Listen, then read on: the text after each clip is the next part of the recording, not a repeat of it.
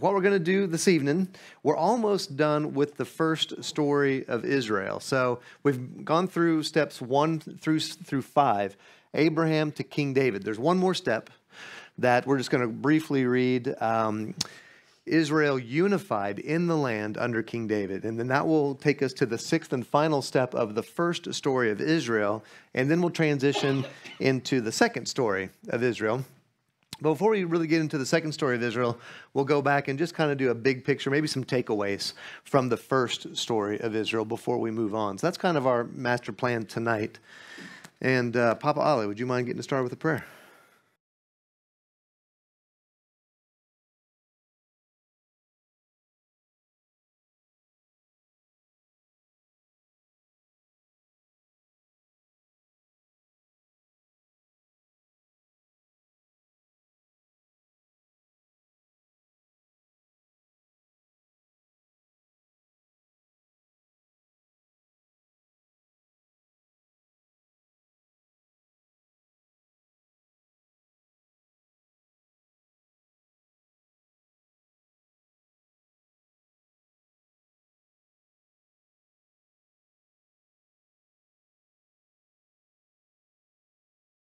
Amen. Thank you. All right, you mentioned something there that is maybe a kind of a goal of this study, is just approaching the Scripture slightly differently, looking at everything from the story of Scripture from beginning to end, testing it, looking for common themes, looking to see if the story itself is consistent with itself from Genesis to Revelation, or if there's internal conflict. And as we're doing that and looking at the story of Scripture, beginning in Genesis, from the perspective of relationship and the relationship that the Creator describes and seems to desire with His creation, with humanity. And as we go through this, so what I'm hoping is coming up is some things that sound and look a little bit different than the usual approach, which is just to do a topical study or to do a study of the book of Galatians, for example, just do a focus study, but really back up and look at the big picture.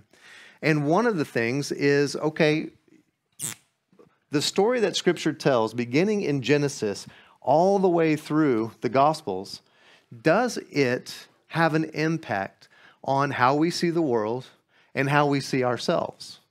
Because if it changes how we see ourselves, well, then that changes our purpose and maybe has an impact on also what we believe and expect for the future, our destiny.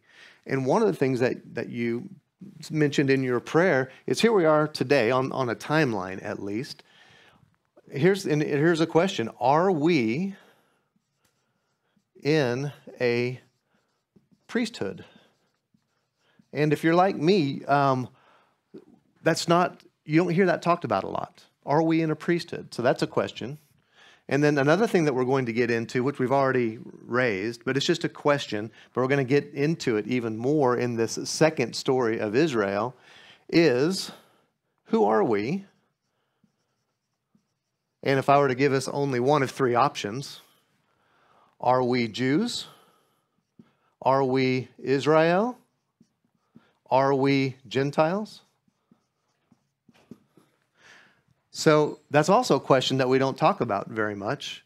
But if we look at everything through the lens of Scripture, does it have anything to say about who we are and our identity today? And that's the idea. So certainly as we get into the second story of Israel, we're going to get into some themes that are uncommon and maybe even wrong. And so as I present all of this, I ask you guys to challenge it, because some of the stuff like we got into, well, who is scriptural Israel?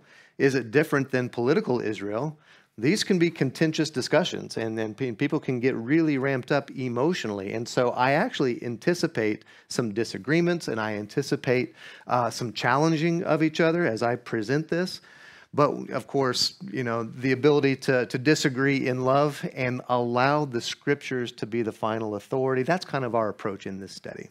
So as we go through this, we did the first 5 steps of the story of Israel. 1, we acknowledged the nations that came out of Babel, that spread all across the earth through the differentiation of language. And this is what is called the Goyim, the nations, the Gentiles. And out of the Gentiles a man was called Abram in Genesis 12, and promises began to be made through this man Abram, first to he and his seed, but then also to all nations. And the approach we're looking at here is beginning in Genesis 12. The rest of the scripture is simply how the Creator is accomplishing his promises to Abraham. So that's the lens that we're looking at. And he's doing it through his relationship with the nations, and he's doing it through his relationship with Israel, this set-apart nation, this Goy Gadol. So we looked at that. Abraham was called out of the nations, and the promises began to be made, which spans from Genesis 12 to Genesis 49. Then, as promised in Genesis 15, the offspring of Abram became a nation, but they were in a land that did not belong to them. They were sojourning amongst the Egyptians. But as promised, to the day, as promised, through the mechanism of the Passover, the blood of the lamb, and the days of unleavened bread, the Israelites were led out of slavery and to Mount Sinai. That was the third step, the wedding at Mount Sinai. And what we've looked at is what happened at Mount Sinai truly was a wedding.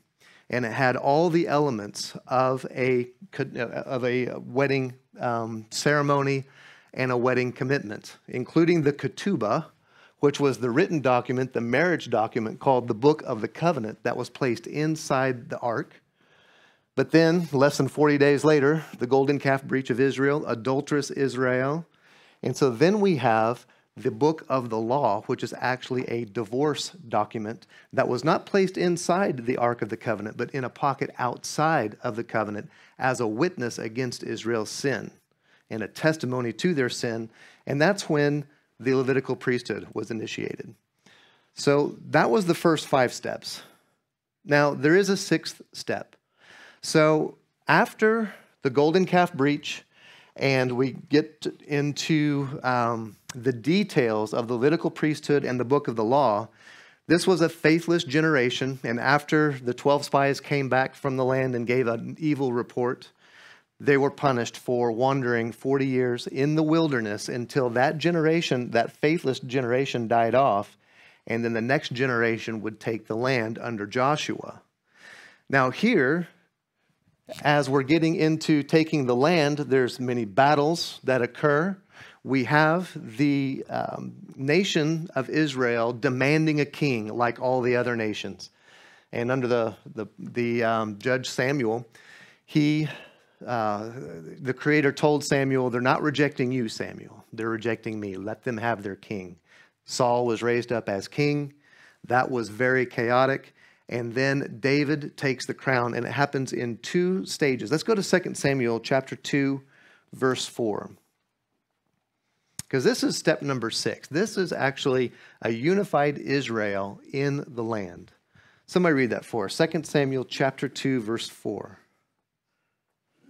Then the men of Judah came, and there they anointed David king over the house of Judah. And they told David, saying, the men of Jabesh Gilead were the ones who buried Saul. So David was crowned king first over Judah.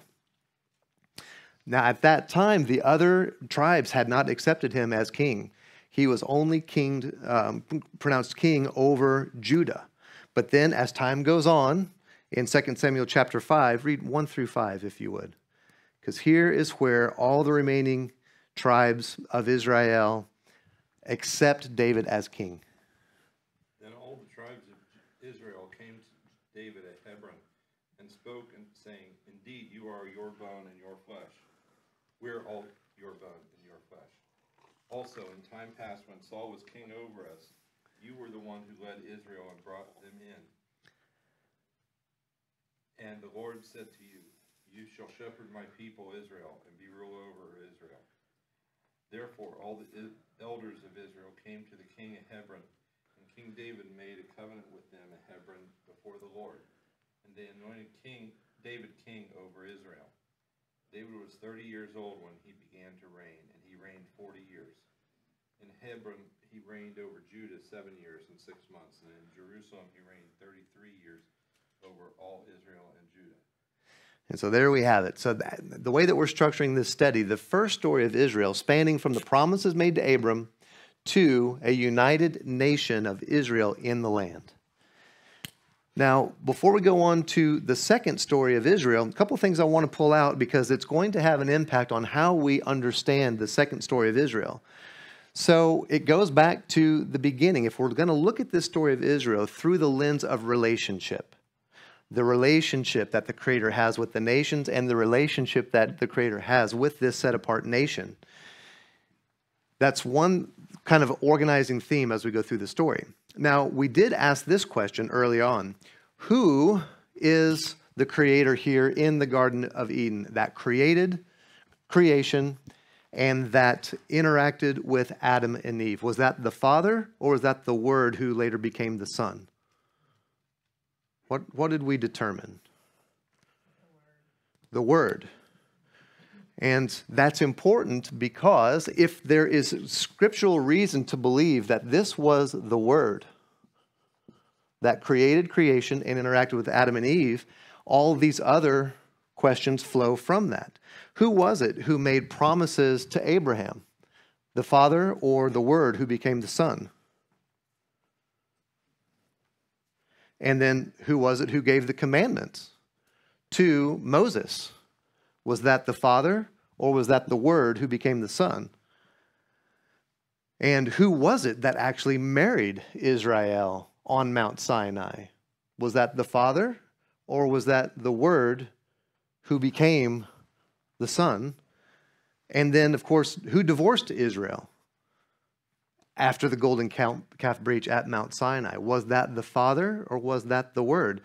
The way that we answer that question from Scripture has a lot to do with how we understand the second story of Israel. So just as a quick kind of review of kind of just takeaway points from the first story of Israel, again, looking to see if there is consistency in the story from beginning to end.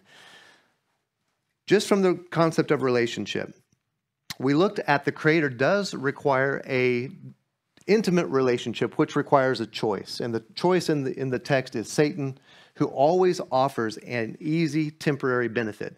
And according to the Scriptures, which one did Adam and Eve tend to choose?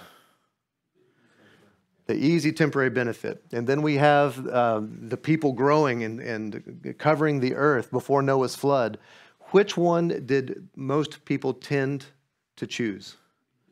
The easy way, even to the point of the destruction of Noah. And then began to populate the earth again. Just 3 generations later, most of the people were choosing which option? Easy temporary benefit. And then we get to Abraham, and he is called out of these nations. But now even with Israel, what are we seeing? They came to the Mount Sinai and were actually married to their Creator. And within less than 40 days, which one did they choose? The easy temporary benefit of the alternative. So between marriage and divorce is only 40 days.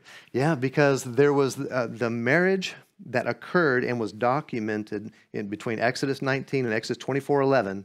That was a blood ratified marriage. And then Moses went back up the mountain for 40 days.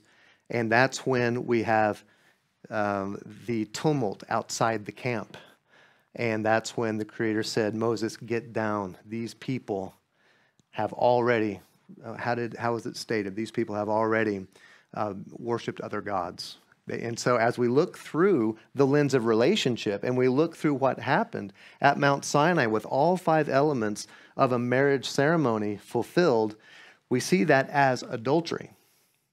And let's go to Jeremiah 31:31 again, because again, it's important, I believe, to try to look at this entire drama through the lens of the Creator. Because I could just be kind of a romantic type and want to say, oh, that looks like a marriage to me, and so we're just going to call it a marriage. But the question is, from the perspective of the Creator, how did He look at this event at Mount Sinai? Jeremiah 31 through 33. Now this is Jeremiah who is prophesying roughly here about the future, but he's referencing the past as he shares a prophecy for the future. Somebody read that for us. The day is coming, says the Lord, when I will make a new covenant with This covenant will not be like the one I made with their ancestors when I took them by the hand and brought them out of the land of Egypt. They broke that covenant, though I loved them as a husband loved his wife, says the Lord. But this is the new covenant I will make with the people of Israel after those days, says the Lord. I will put my instructions deep within them, and I will write them on their hearts. I will be their God, and they will be my people. Thank you. And I ask you to go back and look at that closely and even go back into the Hebrew, because the language in the Hebrew is, though I was a husband to them. And so from the Creator's perspective, what happened at Mount Sinai, and again, that's just one example. There's many examples all the way through. And that's another thing that we're going to be testing as we go through.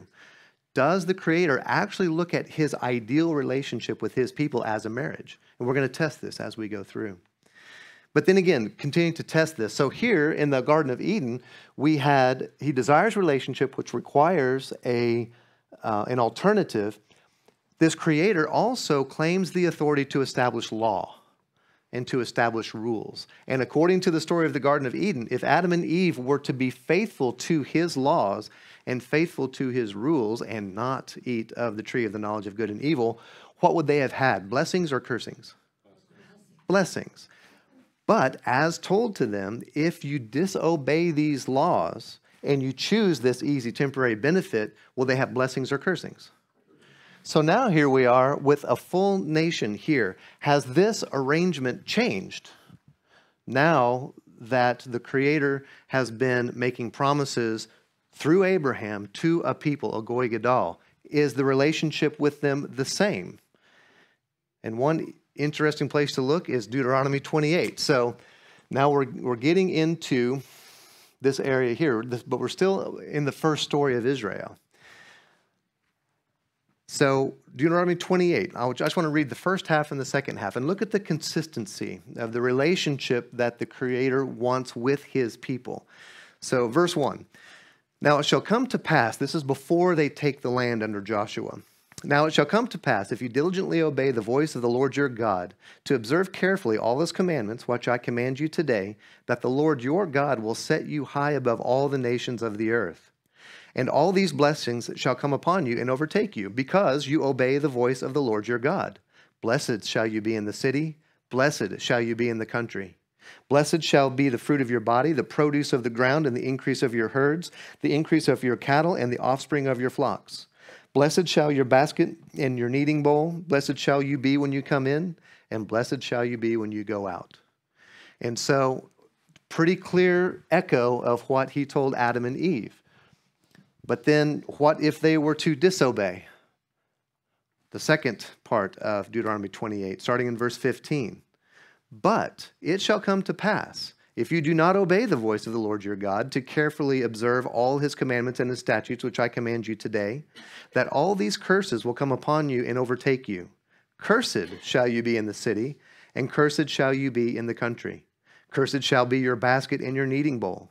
Cursed shall be the fruit of your body and the produce of your land, the increase of your cattle and the offspring of your flocks. Cursed shall you be when you come in, and cursed shall you be when you go out. The Lord will send on you cursing, confusion, and rebuke in all that you set your hand to do until you are destroyed and until you perish quickly, because of the wickedness of your doings in which you have forsaken me. And this is a prophecy of Israel that we're going to pick up in the second story of Israel. Now, this is also important in the second story of Israel. Who is the Lord that created creation and gave the commandments to Moses? The Father or the Son who would become the Word? The Son. And just for a quick review, going back, proving that from the text, from the Bible itself, because this whole Godhead of Elohim that we find in the first chapter of Genesis, this plurality of the Godhead is not answered. That mystery is not answered until John chapter 1.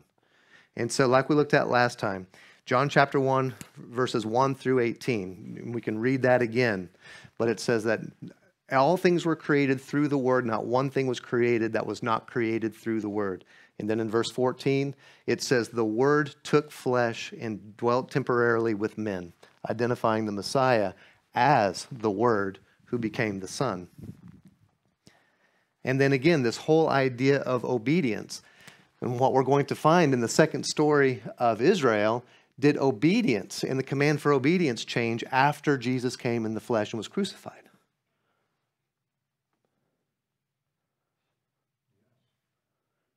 No. What does he say in John 14:15? If you love me, you will keep my commandments. John 14:21. He who has my commandments and keeps them, it is he who loves me. And he who loves me will be loved by my Father. And I will love him and manifest myself to him. Now, most commonly, what does it sound like if somebody is trying to keep the commandments to love God? What does that sound like? Sounds like being a Judaizer, right? Yeah. So how do we reconcile all of this? And I would propose we're not going to tonight, but as we read the second story of Israel, I think that we can see how all of this is reconciled. I grew up always thinking that it was God, where you said it was Jesus. And I understand John 1:1, in the beginning was the Word, and the Word was God. But then you read Genesis 1:1, in the beginning, God created the heavens and the earth. Right. So how do you reconcile those two? Well, so maybe it's another excellent question. You know, one of the things that I have thought of, if we totally understand God, then we're God. Now, that I think is interesting because in reality, no matter how many years we dedicate ourselves to answering that question, who is the God of the Bible? At the end of the day, we are still the finite trying to understand the infinite. However, are we given clues in Scripture? We are. So on the one hand, can we be so bold as to say that we've come to 100% certainty we know who the God of the Bible is in every detail, in every answer to every question? That's probably a little puffed up to be able to proclaim that. However, is it also a worthwhile endeavor if we wish to have a closer relationship with Him? Absolutely. Absolutely. So I put this out there just as a hanging question. And I will propose that when the time comes, we're going to come to this word here, love. What is scriptural love and how is it different than the way our culture defines love? Is it the same or is it drastically different? Amen and amen. Okay. I have a question. Yeah. So what about him? I maybe did this last week, but Genesis 1:26, then God said, let us make man, kind in our image and our likeness so that they may rule over the earth. Did you already answer that last week? Elohim. That Hebrew word, us, let us, that is the Hebrew word Elohim. It's the plural of Almighty, Creator Almighty. You're saying God and Jesus together. Well, so like we just pointed out, this whole mystery of the plurality of the Creator in Scripture is not answered. That mystery is not answered until John chapter 1. It answers that. That's a starting point. Now, only by 2 or 3 witnesses is a matter settled, right? We have to add a lot more Scripture to that to actually test that to see if that ends up being consistent. But that's one of our goals is to, as we continue to look at the story of Israel, are these confirmed, or are we seeing that the Scripture is consistent with itself from Genesis to Revelation, or are we seeing gross, irreconcilable contradictions? Because if we see gross, irreconcilable contradictions, that would question our original mandate for this class, which is to test the Scriptures to see, just like we read in Romans, are the Scriptures reliable for the purpose of renewing the mind and transforming a life? Because if we find great consistency beginning to end, that is more evidence that the Bible actually is what it claims to be, the inspired word of the Creator to His creation. if we find gross inconsistencies, it may suggest that it's a very interesting book with a lot of good moral ideas, but belongs on the shelf with Aesop's fables. This is coming from the minds of men, not from the minds of the Creator. That's what we're testing. That's what we're testing. Yeah. Okay, now, are you saying, okay, when it talks in Genesis, God said, let there be light, God, all of this. And that's God. Okay. Is that That God? is Elohim, the plural. Uh-huh. Yes. But are you saying that's the word right there too, creating? What I would say is let's go to John chapter 1. Let's read it again. Well, where it says the word. But, okay. The Word was with God, the Word was God. All things were created through the Word, and not one thing that was created without the Word. And all the dialogue in the Old Testament is Jesus, because that's the word. Because, So we looked at that last time because there's another way to answer that question. According to Scripture, Jesus also said, I and the Father are one. are one. That's in there. But also, according to Scripture, has anyone seen the Father? Let's go to John chapter 1, verse 18. And then we can go to John chapter 6, verse 46. Let's just read the Scriptures for what it says. Go first to John chapter 1, verse 18. He who is from God. No one has seen God at any time. The only begotten Son, who is in the bosom of the Father, he has declared him.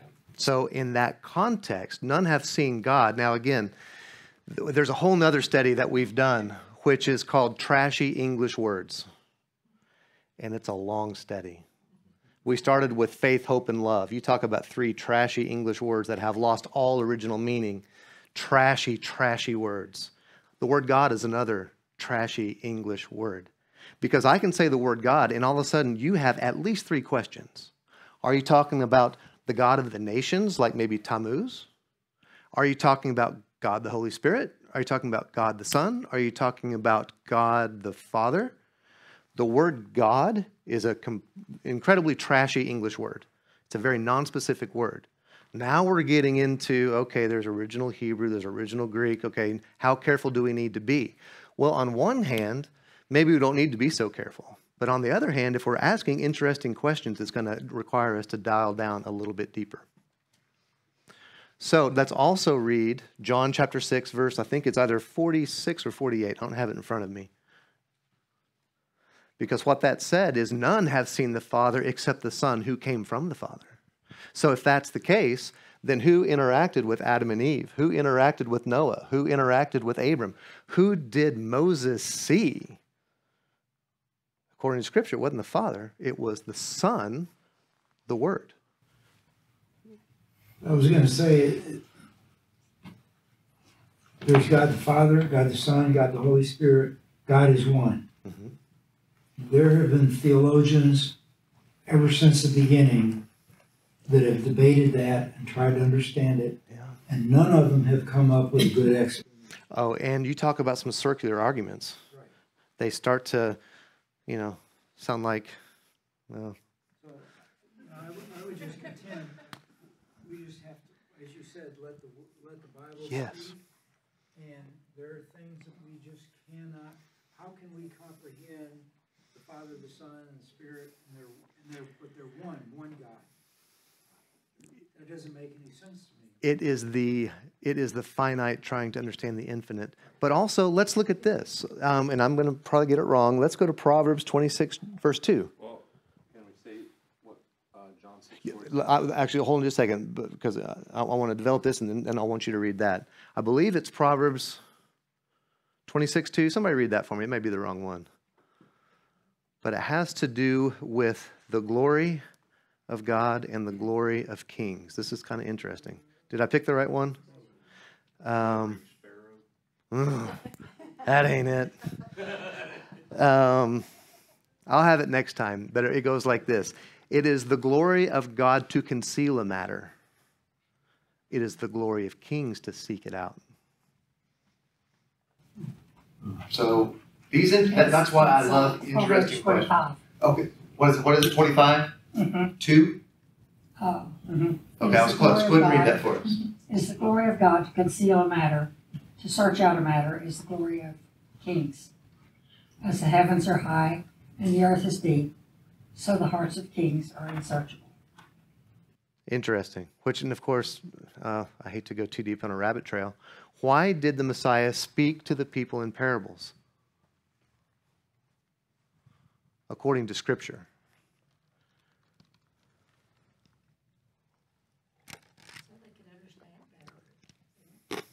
According to Scripture, so that they would not understand.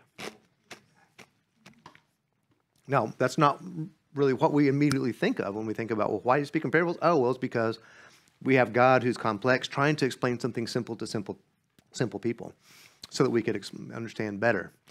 No, as the Scripture reads, he was asked by his disciples, why do you speak to them in parables? He said, so that in hearing they will not hear, and with their eyes they will not see. Now, wait a minute. He's trying to make it confusing? But sometimes he explained the parables. Absolutely. Absolutely he did. Which is for those who are seeking the answer to the mystery to wrestle with. Yeah, well, that's what I was going to say. It's for those that have an open heart to it. Those that don't have the open heart, they don't hear a thing, or don't understand. Which that's a whole nother thing. Now, we probably will get into it in the second story of Israel, but the difference between those who are given a great delusion at the time of the end, why are they given a great delusion? Because they did not develop a love of the truth. Well, those who do not love the truth, are they going to seek answers to these questions? Those who do love the truth, if you seek, you will. But what if you're not seeking? Again, we're kind of looking at reality 101 according to Scripture. How is this world set up? Now that we're in this, how is this particular world set up? The Scripture explains it, and these are just reality 101 questions. All right, I'm getting way off track. Let me get us back on track, because here's the reason to ask the question about, okay, who created creation in the Garden of Eden? Who interacted with Adam and Eve? Who interacted with Noah? Who interacted with Abraham? Because it leads to this question: who was the Lord who married Israel at Mount Sinai? Was it the Father or was it the Word? It was the Word. To whom did Israel commit adultery against? The Father or the Son? The Word. Now we're getting into a little deeper insight in the question that we asked on week 2 is, why did the Messiah have to come in the flesh? Well, we're going to develop that.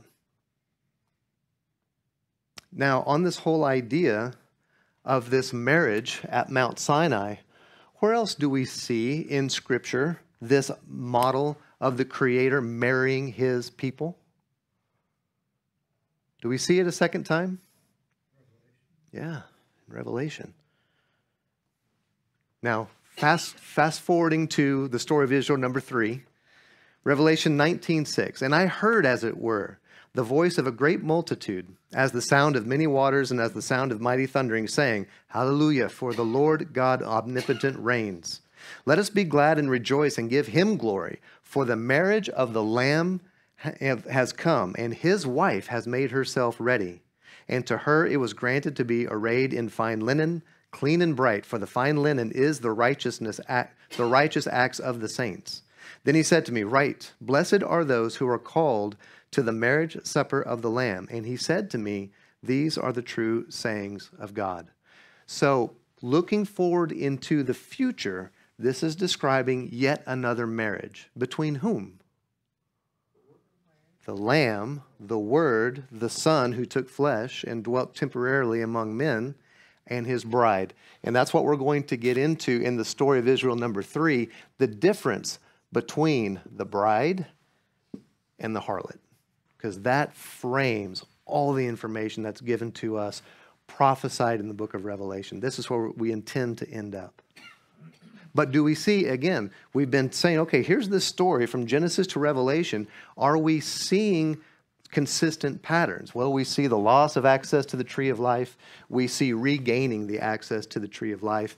We see a marriage ceremony and adulterous Israel. But now we're seeing a marriage again to the Lamb, the Word, the Son who took flesh and dwelt temporarily among men. But we did point to one problem last week. According to Torah, which is the law of people or the law of the Creator? It's the law of the Creator. According to Torah, which are the commandments given by the Son to Israel, a divorced woman cannot remarry while the husband is still living. And we looked at that. Let's look at that again. So the law, these are the laws of adultery. So here the law is given before the marriage ceremony. And here is the law. This is Exodus 20. And this is right in the book of the covenant, Ketubah. This is in the marriage document. You shall not commit adultery. The man who commits adultery with another man's wife, he who commits adultery with his neighbor's wife, the adulterer and the adulteress shall be put to death. And so we have all of this. Now, what about fast forwarding? What did Messiah say about this? Is it consistent with this? What about, marriage, divorce, adultery? And so we looked at this last time. Here was the punchline. So he, Messiah, said to them, Moses, because of the hardness of your hearts, permitted you to divorce your wives. But from the beginning it was not so. And I say to you, whoever divorces his wife, except for sexual immorality, and marries another, commits adultery. And whoever marries her who is divorced commits adultery. So he was reinforcing this law of adultery. But then Paul, in his letter to the Romans, even expands on it more specifically. So listen to this language. Romans 7, verse 1. Or do you not know, brethren, for I speak to those who know the law, that the law has dominion over a man as long as he lives? For the woman who has a husband is bound by the law to her husband as long as he lives. But if the husband dies, she is released from the law of her husband. So then, while her husband lives, if she marries another man, she'll be called an adulteress. But if her husband dies, she is free from that law, so that she is not an adulteress, though she has married another man. What is the only way that the Creator, the Word, the Son who took flesh, could marry his bride Israel again? He had to die. If the husband dies. That's why he came in the flesh. Or at least seems to be a fundamental reason why this could not have been taken care of from the third heaven.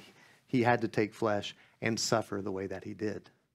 And we're also going to get into why the southern kingdom of Judah, who have been practicing the Passover and the Feast of Unleavened Bread for centuries, had the Messiah right in front of him, and they didn't recognize him. They did not remember the sin of Israel and the open death position that Israel left when Moses intervened, when God said, I'm going to destroy Israel. I'm going to start over with you, Moses. Moses intervened. Mercy was given. Israel was allowed to live under a divorce document and the Levitical priesthood, but the death position was left open. So, story of Israel number 1. Adulterous Israel is divorced, but unable to remarry while the husband is living. They are under the book of the law, which is a witness against their sin. And Paul described it as a schoolmaster, and under Levitical priesthood. So that takes us to where we just left off right there, a united Israel in the land under King David. But there are so many promises to Abraham that have yet to be fulfilled here under King David. Let's look at all the things that have yet to be fulfilled. Up to this point, is all Israel a blessing to all nations? No. They're only occupying a small portion of the promised land. That's Genesis 15. They're not yet possessing the gates of their enemies. They're not yet scattered north, south, east, west, as prophesied in Genesis 28. They're not yet experiencing the fullness of the birthright blessings promised to Joseph in Genesis 49. And Shiloh has not yet come. Now, Shiloh is a reference to the Messiah to whom all things belong. That is Genesis 49, verse 10. That hasn't happened yet. So there's so many of these promises made to Abraham and Isaac and Jacob that are not yet fulfilled, even though they are unified in the land as promised. Okay, so then we're going to get into Israel story visual number 2. But before we do that, any more comments, corrections, thoughts on the story visual number 1? We covered a lot of ground there. I don't know, I'm still bothered by the way we say all of these activities, all the things that's happened with Israel and Jesus, the Word. I don't know, somehow I get the feeling we're dissing our God Father. Well, but if you were to say that, wouldn't you have to say that the book of John is dissing God the Father? It's a fair question. Is the book of John dissing the Father? The Father and I are one. John 14. Also says that Jesus emptied himself and became man and dwelt among us. That's right. Took on a lesser glory. So And this, he was God. and you were saying John 6:46, it says, not that anyone has seen the Father except he who is from God. He has seen the Father. Well, who's he talking about there? Obviously, the Son. Son is seen it. That's actually, it's the Son speaking. Yeah. Yeah. How about that God gave his only begotten Son? Mm-hmm. Because when we read that, we think, oh, God gave his only begotten Son here. Thinking that, well, he wasn't given before that. He was only given here. But based on all the scriptures that we just read to each other, where was his Son first given?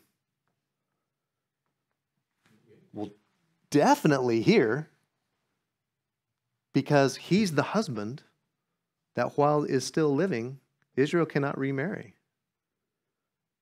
But probably even here. And then what, and I can't quote it off the top of my head, but he who was slain from the foundation of the world. He was given before the foundation of the world. Now, was he given here? Yes, he was. But why? Because he was also here. And he was also here.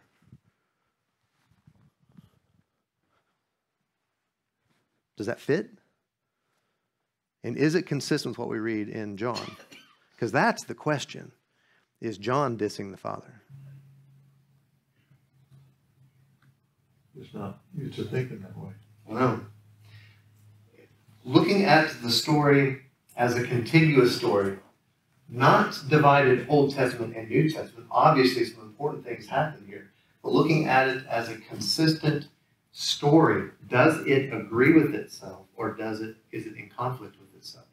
And that's what we're testing. But, good observation.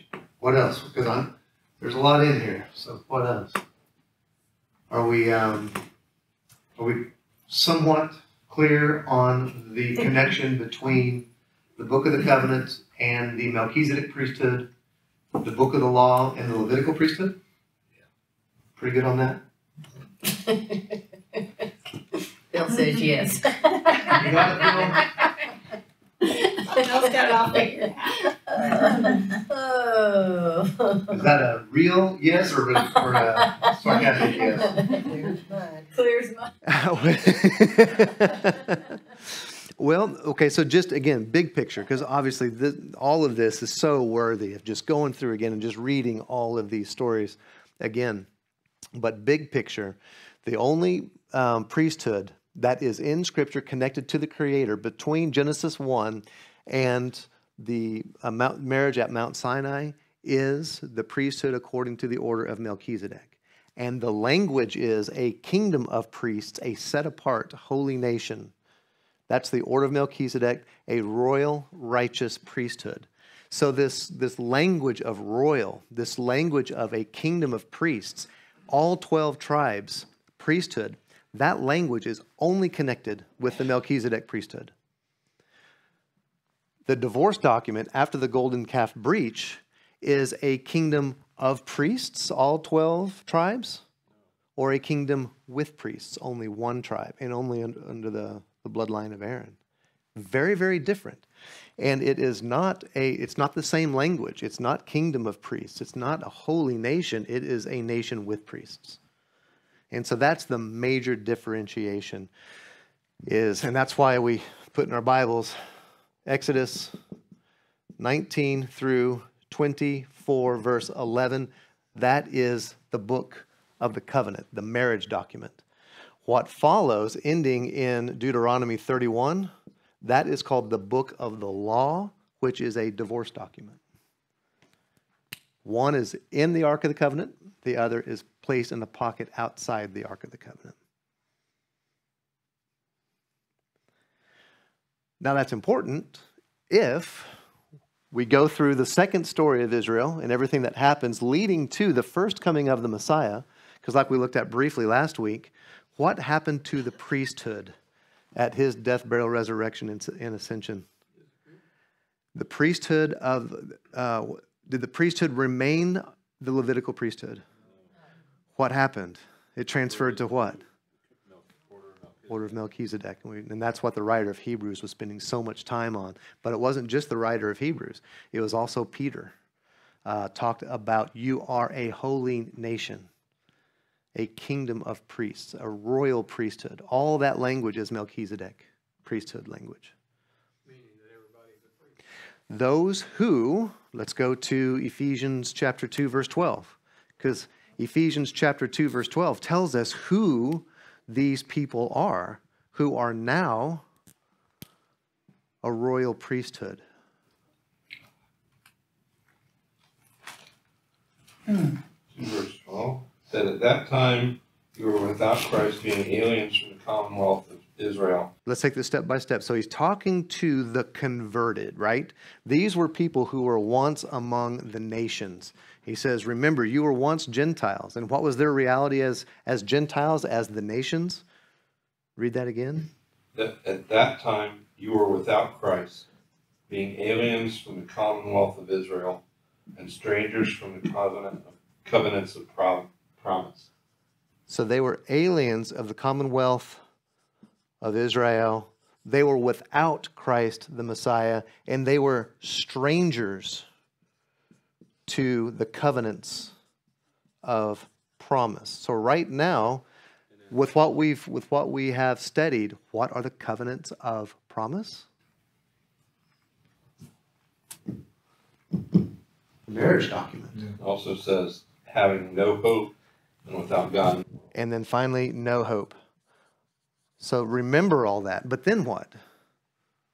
But now in Christ, you who once were far off have been brought near by the blood of Christ. So only through, what is their only hope under these circumstances? The nations. What is their only hope? Is to pass through the blood of Christ. And if they do that, what do they now have? They now have hope. They now are no longer strangers to the covenants of promise, but heirs according to the promises made to Abraham, Galatians chapter 3. So now they are heirs according to covenants of promise. What else are they? They were once aliens of the commonwealth of Israel. Now they are part of the commonwealth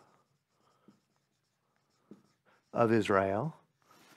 And with Christ, part of the commonwealth of Israel, heirs according to the promise with hope. And that's the other one, with Christ. So it's only through the blood of the Messiah, the free gift of salvation. It's only those who pass through his blood that can claim the covenants of promise and be a part of the commonwealth of Israel.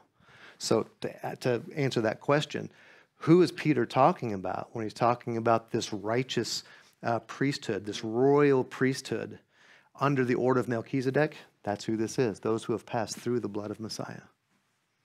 They now answer to a Levitical priesthood or to the high priest according to the order of Melchizedek, Jesus Christ, the promised Messiah. With that context, man, isn't this heavy? In this context. Because now, if we are Israel, the reason that we have the opportunity to pass through the blood of Messiah is because of what he accomplished, because of the sin of Israel, what he accomplished here. So it's not only my own sin that was dealt with here. It was the sin of all Israel. It gets much, much more deep. When you say pass through the blood of the Messiah, kind of define it. So let's go to John. Well, you guys can tell me. Where did he say, these are the words of Messiah, I am the way, the truth, and the life. No one comes to the Father except through me. John 6:14. So down here, and this is definitely what we're going to see when we get into the study of Revelation, because what we see associated with the wedding of the Lamb and his bride is blessings. What we see down here with the judgment of the harlot is cursings and death and judgment. So would you agree, according to all of Scripture, all men and women have sinned and have fallen short of the glory of God? True or false? So every human being starts here or starts here? Start here. What do we all deserve? Judgment and death. What is the only way to life and the Father? Through his sacrifice. I am the way, the truth, and the life. None come to the Father except through him. It's a unique claim. And what's fascinating is when we do a comparative religion study and we look at all of the deities of all of these religions that spawn from the same location, which is fascinating to see, none of these messiahs, not Tammuz, not Horus, not Mithra, not Jupiter, none of these messiahs claim to be the way. They just point to a way, but don't claim to be the way. This is a unique claim that we find in Scripture. Interesting. If you could read the next verse, it says, if you really know me, you will know my Father. From now on, you do know him and have seen him. Because they saw who? Jesus. Oh. Now we're getting into your conundrum. 3 and 1, an egg. It gets deep fast. It gets deep very fast. But that's, hang on to that one. Because that is consistent with what we read in Isaiah. The Lord is one. I thought he was 3. Well, is this just a bunch of finite beings trying to understand the infinite and listening to priests instead of reading the Scriptures for ourselves? I don't know. Maybe.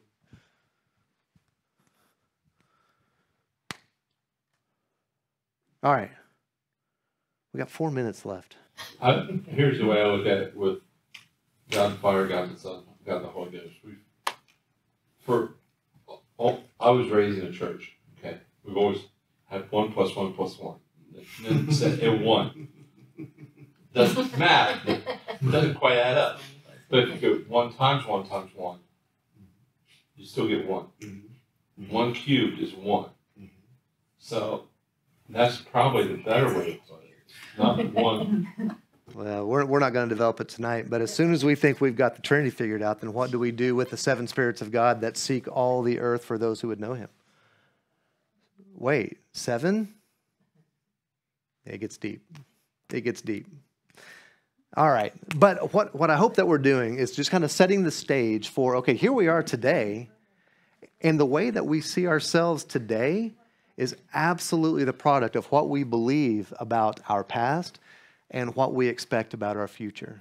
And so reading this as one contiguous story from Genesis to Revelation gives us a very, very broad framework. Now, it's up to us to go back and fill in all the gaps and read all the details of all of that. But this is a framework that we're testing. And we may end up saying, you know what, it's not in agreement with each other, so we're just going to reject it. But that's what we're testing right here. So for next week, we're going to get into the story of Israel. Now, big picture, the second story of Israel. So we accomplished the first story of Israel. Now, the second story of Israel, I'm going to have to start over next week. This is a mess. The second story of Israel spans from the King Solomon and his failure all the way to the second coming of the Messiah. So this is the second story of Israel. And we happen to fall. So two very important things, I would argue, are falling within the second story of Israel. One is the first coming of the Messiah, and 2, where we find ourselves today. So those are a number of things that we're going to be looking at. But here's the overarching kind of the short story of the second story of Israel. So first, here in the first story of Israel, we have the promises made to Abraham in his seed, this Goy Gadol, becoming a great nation in the land, but only a partial fulfillment. Now, what we're going to see at the very beginning of the second story of Israel is unity lost because of unrepentant sin. And then we're going to see land lost because of unrepentant sin, but for a purpose. That is the overarching story of the second story of Israel. And what we're going to see that is so important that actually, I think, in my opinion, and I want to test this with you, I think looking at the division of the 12 tribes of Israel because of unrepentant sin and everything that happened in Scripture and in secular history helps to answer this question. Who are we? Because in my opinion, there's massive confusion in our culture of what it means to be a Jew, what it means to be of Israel, and what it means to be a Gentile. There's massive confusion. And so by looking at the second story of Israel straight out of Scripture, I think it's going to help to answer some of those questions. Okay. Any questions on that? All right. I look forward to next week. More questions to come. Thanks, guys.